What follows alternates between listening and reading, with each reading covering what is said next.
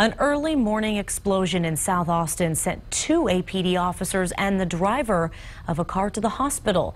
Just before 2 this morning, the officers were talking to that driver parked at the Stastny Food Mart on I-35 when the car exploded. The officers managed to get the driver out of the car, but both officers are now out of the hospital after getting treated for some minor injuries.